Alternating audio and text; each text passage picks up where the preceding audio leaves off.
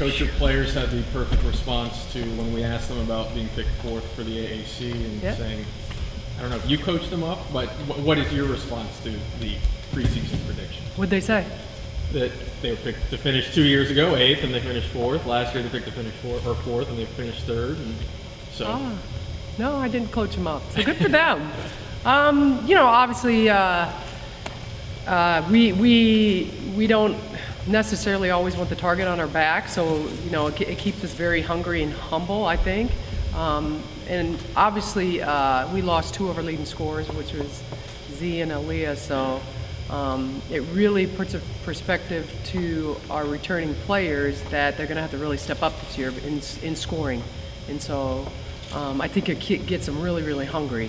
And obviously, the competition in our league is really like a fight between, not a fight, but like just everybody kind of gunning for each other. And you could tell at media day when we were there, everybody was like, okay, she's got her back, she's got them back, you know, so it was kind of neat to see. But when we came back, we sat down and talked to the team about where we were placed, like who made first team, who made second team, and nobody on our team made any team, which I like that because it makes them very hungry, right? And so usually the years I've been coaching, those have been some of our best teams because nobody's targeting anybody. It means the whole team is going to really produce and we'll have strength in numbers. And this year, finally, we have 14 players that actually can play, and we actually have post players that can play. Last year we had 2 post players, which was really hard, and we ended in 3rd, which is pretty spectacular considering. This year we have 5. So now we're going to have now we'll be able to play with like a normal rotation. So tell us how Tolu coming back, how that will help the team out. Well, Coach Dawkins and I talk a lot about her and Chad, like identical players. It's crazy how they're a lot alike. They have a tremendous amount of energy. They're just like that person on the team that everybody wants out there. They don't necessarily score a lot of the points or get all the rebounds, but it's that person on the floor that brings just tremendous energy. And they, you know, for KK being our point guard and BJ being the point guard, it's hard to do all that they have to do plus bring the energy, because usually point guard, quarterback, people like that bring the energy. So when Tolu comes on the floor, and now she's been in practice, I'm like, oh my gosh, I love you out here. And this is what we really missed last year in just terms of both her strength, her explosion, her offensive rebounding, her finishing at the rim. I mean, she just does so many intangibles for us. I know the other coaches in the league have kind of forgot about her, but last year when she wasn't on the floor, when we played last year, they were like, whew, because she was that player on the floor that fouled everybody out pretty much. And now with Tolu and Fifi coming back, that's also Nye more, because Nye had to take on kind of a different role last season. Tell us how Nye can kind of now go into a different role this season. Yeah, well, Nye is our kid on our team that is like the coach's gem. She does everything. She's not going to show up in your stats. She's not going to be the flashy player. But as a college coach, that's the kid on the floor that everybody wants on the floor. She does everything for us. If you now pay attention to her just a little bit, when she wasn't on the floor when we play games, we would really struggle in terms of the score of the game. When she immediately comes back out, she gets offensive rebounds. She's telling everybody where to go on offense. She's telling everybody where to go on defense. She's getting every loose ball. Like the things that don't come up in stats, that's what she does. I mean, she's talking. I mean, she's telling everybody where to go on offense, and even we're putting in some new stuff. She's already picked it up. So she's like that IQ on the floor. Zakiya Saunders was that in our guard spot last year, but so now Nye's taking up that role. Obviously, Fifi coming back is huge because that's our 2 post players, Tolu and Fifi, that are both seniors and they're pretty hungry. So it's going to be nice but Nye's still going to be playing lots of minutes because she has to be on the floor. You guys hang your hat on the defensive end, and now you did that last year, top 20 nationally with only 2 post players. Now you got some depth there. Just how much better can you guys take it defensively? You're right. So much better because now KK doesn't have to be in 36 minutes. That's hard to do, you know? We would take her out at timeouts, give her like a minute so she would get like 2 minutes break and then put her back in.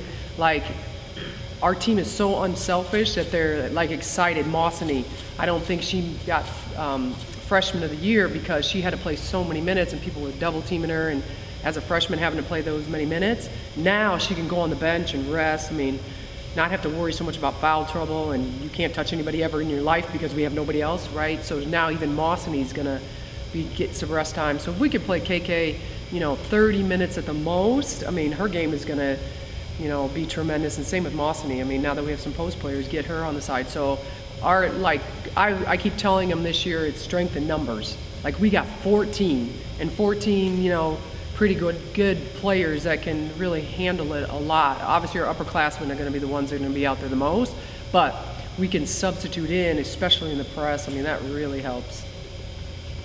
Coach, back-to-back 21 seasons, do you feel as if it's become easier here through these past 2 years that now the culture has been set and ladies are buying into it?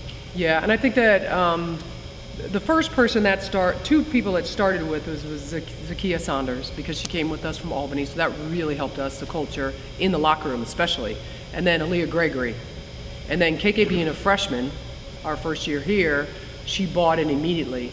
And we got 20 wins. And KK used to come to all their games before and watched them not be as successful. And so then KK being a freshman, having to play, being a part of that winning success, having 2 years of winning 22, 21 games, finishing the conference where we finished, going to postseason. Now, KK doesn't want anything less. And so then you just get that rise with your freshmen, your sophomores, your juniors, now freshmen coming in. They expect that. The expectation is already set. I mean, now this year it's really with KK and Nye and Mossany and Tolu. I mean, those are our captains, and they're setting the standard already. 4 straight on the road to start the season.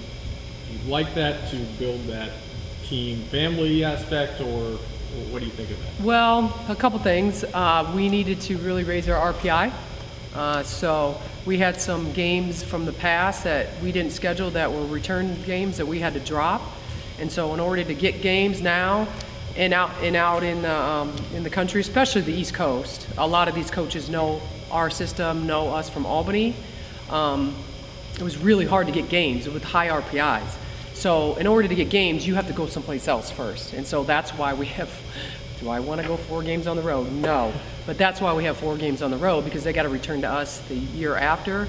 But you can't get a game unless it's like Tennessee or Mississippi State to come here the first game. It's always you got to go away. So that kind of is why we have 4 games on the road. But it's going to help us kind of grow, and we have some really good games on those first 4 games, especially Pitt. Eastern Michigan was in the Sweet 16, and we got to go to Central Michigan, go to Central Michigan, and that's going to be a tremendous game. I said for you guys to take the next step, to go to that next level. It starts in the non-conference, having a better showing. Yeah. You guys have already made your mark in the American on the rise. Yeah. Do you think the non-conference helps you rise to even more of a national stage if you're able to collect more wins? I hope so. I mean, obviously, that was the point of everybody in our conference scheduling up and scheduling better RPI games, and Danny and Brandy and I really talked about it. And being okay with, we're going to play some games and we may not win every single one of them, but at least our RPI is going to be better than playing teams that their RPIs aren't very good. And then when you get to the end and you're in 3rd place, but your RPI is not good, it's not helping our conference. And so that's why we really did it. I know that's why Houston's really doing it. Who's next? Temple. I mean, we're all, as coaches, really trying to schedule up just to help our conference out. Is that the goal, to try to get at least 3 teams in the NCAA instead of just being UConn, and I guess it's been USF past few years? Well, traditionally it's been 3, and so the goal is to get 4. And I think the first year they probably would have got 3 because Tulane's RPI was really good, but then we came in the picture and we beat some teams, and then our RPI was not very good my first year. And so we had beat Tulane, and then so Tulane's RPI really dropped, and then pushed them out, and then we came, and we weren't supposed to be there anyway. And then last year, I think if we would have had Tolu and Fifi, to be honest, I think we would have been in, because we lost some games in the preseason that we shouldn't have lost, but that's when Tolu was out, and then Fifi just got hurt, and then we had to refigure out our team a little bit, and we lost some games, and that really hurt our RPI. So I think the goal every year is to get 4, and eventually hopefully get 5. I mean, if we're scheduling up the way we're scheduling. You got a couple transfers that are eligible this year after sitting out. What's the expectations of those 2? to play lots of minutes. I mean, Anna Kelly is a point guard, fast, like she's a ever-ready battery. She never stops moving. She's 100 miles an hour. Everybody wants to know she shoots threes, so she's a three-point shooter. And so she just brings that energy back up. KK really likes playing with her because she plays really fast, like KK does. And then Siani Martin, hopefully, you know, for her, she does a lot. She does a lot of Zakiya Saunders and Leah Gregory stuff. Like she's got a good pull-up. She's a natural scorer for us. And then Sydney too, for us, didn't play last year. She sat out, and she's a three-point shooter, and she looks really good right now. So I mean, we have a lot of faces that people don't know that we have, which I really like too. So, you know, coming in, they're not going to know their tendencies right away. Obviously, after preseason, they'll know, but we got a lot of different options, and that's why we're constantly talking about strength in numbers.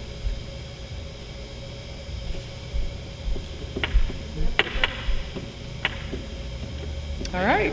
Thank you. Did they feed you? You got a couple chips and. Yeah.